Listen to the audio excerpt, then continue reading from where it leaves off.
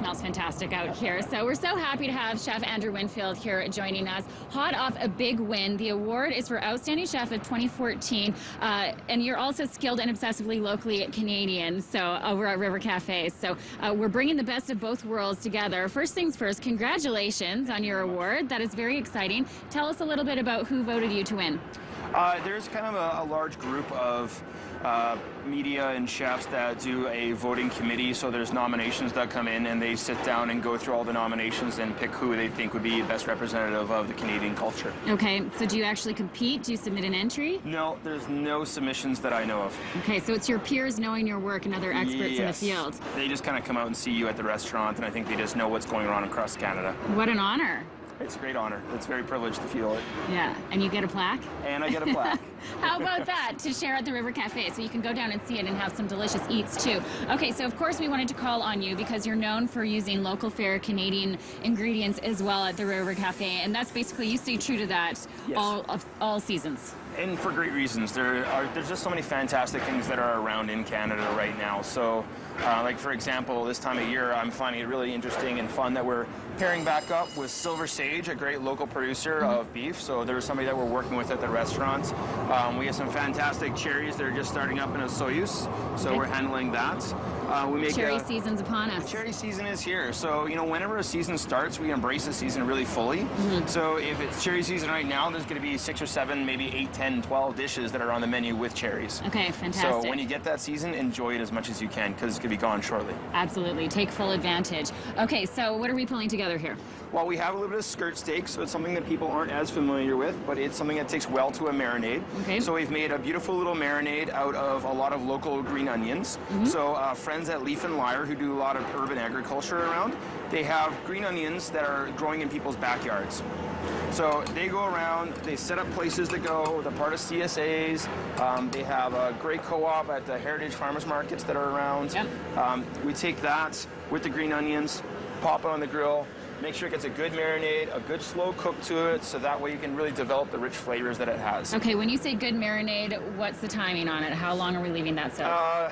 For this steak right now, we've marinated at least 24 hours. Yeah. 6 to 8 minimum. Okay. And that's everything kind of penetrate in and develop the flavor. Okay, and this is what people know you were saying as the fajita steak. Right, so a skirt steak is more of a traditional fajita steak, but it is something that hangs closer to the ribeye and the tenderloin, so it has a little bit more of a texture to it, so it takes well to a marinade or a tenderization. So maybe a little hammer, pound it out. Okay. Big cast iron if you have it. Yeah. Yeah, that'll work. Yeah, go to town. Yeah. All right, and we've got high heat going on, low heat? High heat going on. It cooks quite fast.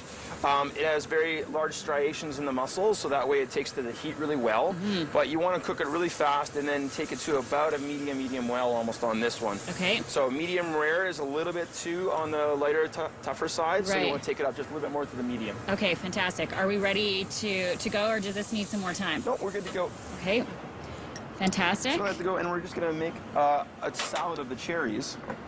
So, can I help? What do you... Absolutely. You want to pick a couple cherries? Yeah, for sure. Picking cherries is always the fun part. Oh, okay. Oh, you might have to see. So, little cherry pitter. Oh, there's a tool for this. Absolutely. You can use a knife, but this is really quick and easy in the season, so you just need to pop the cherry inside of it like that. Yeah. And that way you just go through and you just kind of give it a good squeeze, and then you should be able to have like the pit come right out the bottom.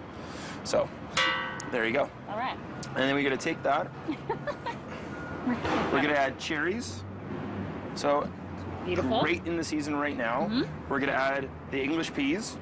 Gorgeous. So we've had those done marinated. Beautiful color. A little bit of toasted quinoa, so it's always nice to give it a bit of a toasting before you cook so that we can develop the nutty flavors that's coming out in it. Okay, so you toss it in a pan and then throw it in for a boil? A little bit of olive oil, let it toast so you can smell like the popcorn smells coming off of it, and then that way start cooking like you would a little rice pilaf afterwards. Gorgeous. Okay, what's next? Blue cheese, tiger blue. With cherries. So this is from Poplar Grove Winery.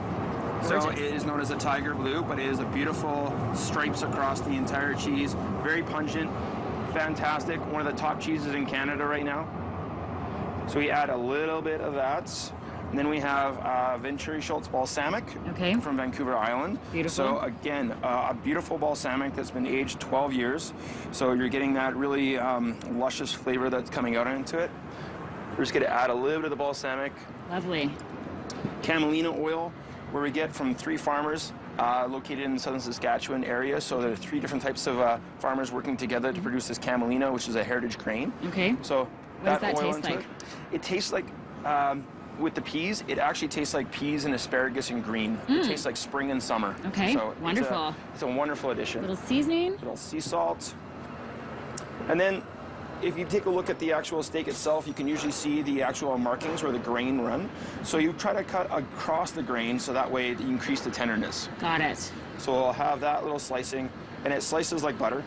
Beautiful. So, beautiful steak, something that people don't use a lot, but they can definitely work towards developing different kind of cuts. Okay. And what we appreciate is the idea that you want to have variety from the animal, so that way we're using lots of different parts. Wonderful. We have that. We We're are gonna out of add time, salad. Chef. Are you just gonna, you're gonna toss that up? I'm just going to have a little bit of salad with it, and then that's it. Come on. Fresh cherries and steak. Beautiful. And that's what makes you the most outstanding chef of 2014. Congratulations, Chef Andrew Winfield here cooking for us. And as always, beautiful fare at the River Cafe, open for business. And it is a great season for it. That patio is spectacular, and so is the food.